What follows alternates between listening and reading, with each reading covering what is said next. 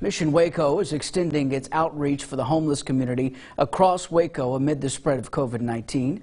Fox 44's Kendall Green joins us live in the studio after talking with the organization's executive director. Hey, Kendall. Hey, Adam. Mission Waco leaders tell me that there was no way to care for and ensure the safety of the entire homeless community in Waco without expanding.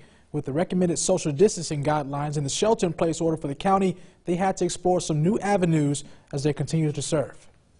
A lot of ideas have surfaced as to how to better serve the homeless community during this global pandemic. The best one that we've come up with is to relocate all of our participants, our residents, to another facility that's much more spread out.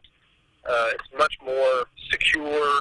John Calloway, Mission Waco's executive director, says the new facility makes it easier to actually comply with the community-wide shelter-in-place order. But that does add a level of restrictions for those using their services. They aren't allowed to roam freely going in and out of the shelter like they're used to.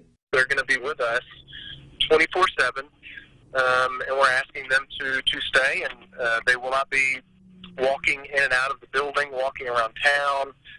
They'll be secured at the facility. But while they're in place at the shelter, Mission Waco is offering a variety of resources they can take advantage of both virtually and in person. And many will have an opportunity to get assistance with their mental health and wellness, as well as assistance with professional development.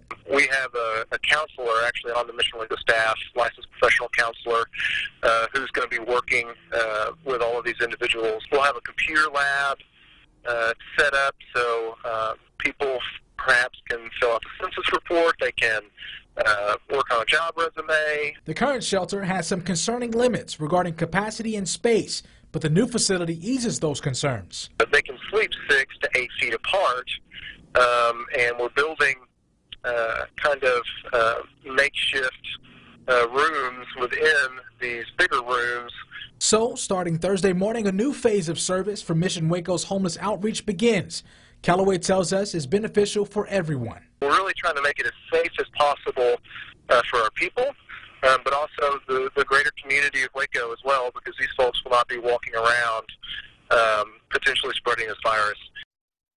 We mentioned before the facility will be used to house individuals who are COVID-19 free, but there's a plan in place already for those who do test positive for the virus in the near future. And we'll have that plan for you coming up at 9:30. In the studio, I'm Kendall Green. Adam, back to you.